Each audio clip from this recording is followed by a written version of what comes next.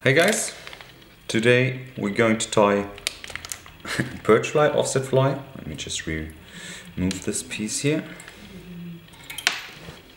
A little bit different of what you've probably seen so far. I always like to have a little bit of keel weight on my perch flies. Doesn't have to be too much. This is lead-free wire, so use what you want, just get a little bit of weight to it, just get it around there, and then you can just close it together. And I just secured with some super glue. There's not much pressure on it, and it will do the trick. So as soon as this lead is in, if you want, you can go with a little bit of thread above the super glue. Just make a knot into the wet glue. There's no need to secure it anymore, cut it short. And now it really is in place. So let's start to tie the fly. And what we do is, again, take a little bit of super glue on the shank there. That was a little bit much. So we just take a little bit of paper as well to just get the rest of the glue away, and cut the thread, of course. So this is a really small place, of course, to tie a fly on, and usually the most important thing is that if you tie a fly on an offset hook, keep the hook point clear, because all the material which is lying above the hook point is preventing your hook point to penetrate the fish. And if you cover it with a lot of material, with dubbing, with naiad, with whatever fibers, you definitely hook less fish, and the frustration level is definitely growing. So we tie a EP fly, which is really rare on offset hook. I actually haven't seen any, to be honest, but there are probably a few around. However, it is important that we don't tie too much material above the hook point, as I said before. So we start with a quite short edge, and it's not over exceeding here the hook, so it can't really get stuck in it. And we tie it on the bottom side of the fly, which is just really, this is just the core of the fly, and this is holding the rest material in place. And of course, we have now a little bit of the super glue, of the wet super glue there on the bottom, but not a big problem. What we do then is we split the EP material we use to the left and the right, and just fold it back, and just pinch it with your fingers, and then you really just tie on top of it again. And now the belly part is already nearly done, and you can see the material is lying now on the sides of the hook point, so it really stays clear. And we cut this into shape. Let's say we want to have that length, and on the upper bit we tie in chartreuse. So take clumps of chartreuse, not too much, as we don't want to we don't want to put too much material on top of the hook point, and now we really have to tie it on top. But I'll show you what will happen later, because the hook point is setting above the hook eye quite a bit. We actually have a small spot, like a millimeter maybe, that we can actually tie on top, and it will still lay below the hook point, and won't really decrease our hook set. So that's definitely a good thing. So when you have this in the water and this gets wet and stretched, you see here the material is just laying below the hook point, and we can still hook the fish quite good. And what is important, that when we fold the material back, usually I tie it then 3/4 of the fly, and then I cut a nice taper. But this time we have the hook point here, so we cut it just on the hook point, so it really can't tangle into it. And if we have it now, it can't reach the hook point. And when we cut it in shape later, the material on top, it really can't get tangled in it, and it really properly hooks all the fish that take the fly. And this is quite a nice advantage if you fish a offset EP fly. And then of course you can fish it really nice and slow, close to the bottom without getting stuck or without collecting too much leaves and woods which is lying around on the ground. However, we tie a little bit shorter bit of the white EP on the belly side. And this is actually not white, it's I think baitfish belly the color. It's EP Sculpt fly, so we have this little flesh material in it, and it really looks nice in the water, a little bit like yeah, with every strip, like there's the scales of a fish reflecting in the sun. And we just fold it back and really just tie on top of it, make a knot in here, and just cut the thread. Easy as that. Secure it with a good amount of super glue. And now, first thing I always do with the EP flies is I put the eyes on, because when we have the eyes on, we can actually see how we have to taper our fly with the scissors. If you cut it before putting eyes on, chances are quite high that you make a big mess. So I'm using really small eyes. I think these are 4 or 5 millimeter eyes from Flyscene.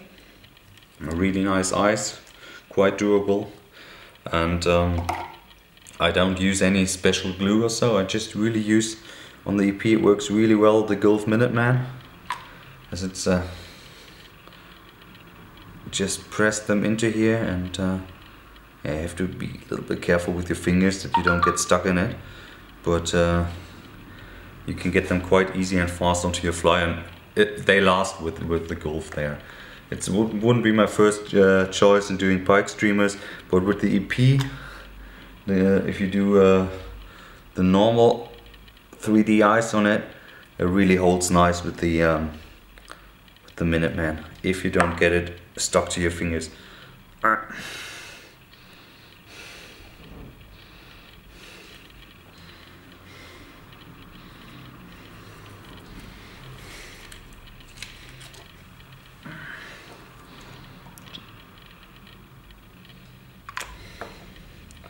Let's take a new eye, because when you get it stuck to your fingers, and now maybe just press it in place with the dubbing needle.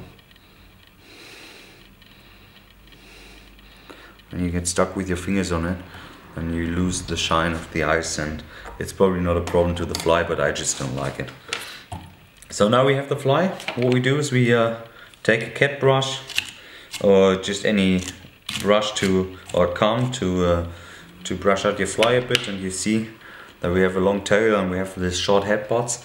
And what you do now with the scissors, you really just cut it from the rear in a V shape. You cut it like that, so you get a straight line to the head. So I'm gonna try to show you that on the camera. It's quite difficult to show that, but maybe we'll manage. Let's see. So just brush it out on my legs for a second.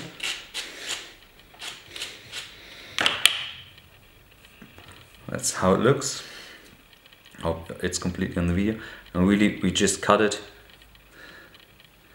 in a straight line, so you don't have this this edge anymore from the head section. And the same thing we do on the belly side. We cut it in an angle. We just touching here the hook shank, and that really is they will be close to the shape of our fly. If I put it now in the water, it would probably look already quite good, because then the fibers getting attached to it. But we just want to have a little bit less material in the head section, so we lift this up with our 2 fingers a bit, and we just cut it in a 45-degree angle, and then just always round the edges a bit like that. I hope you can see that. Just slowly getting to a fly shape here, and I always, here this piece in the beginning is quite hard to cut, so I cut it against the fibers with an aggressive cut. Makes it a little bit easier to cut it in shape, and then we really just cut around the hook shank, and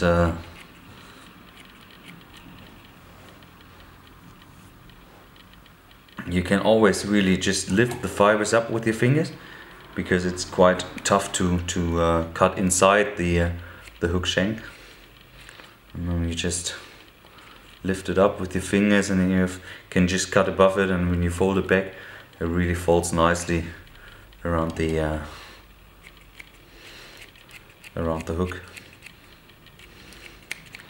Maybe don't use your best scissors for it, as there are really sometimes occasions that you cut into the steel, and no scissors really likes that.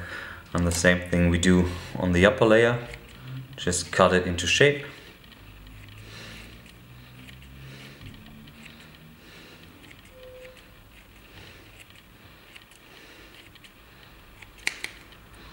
Just get it out of your sight a bit.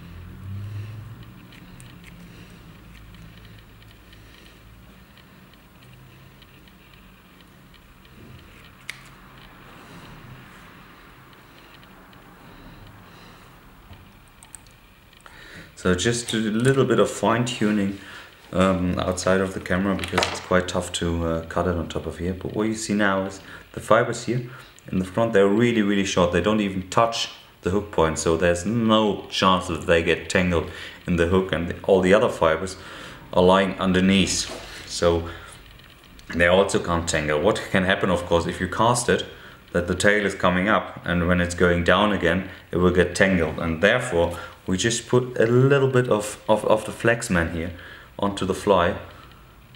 Just put it in your fingers, and then you just get it into the material a bit. And this now really helps to your material to lock the tail in position, and we get a little bit the shape of, yeah, let's say of a flat wing head, where you push the feather on top of it. But as you see now, is that the head really pushes the material down a bit, and now it really just stays. I hope you can see that like that. It stays underneath the hook point, and we now have a really good hooking ratio, and we can fish this EP fly, as I said before, really slow over the bottom. We are not collecting any dirt on it, and yeah, I really like that fly. It was quite successful the last times. So give that a go, have a try, and success with it. Thanks for watching.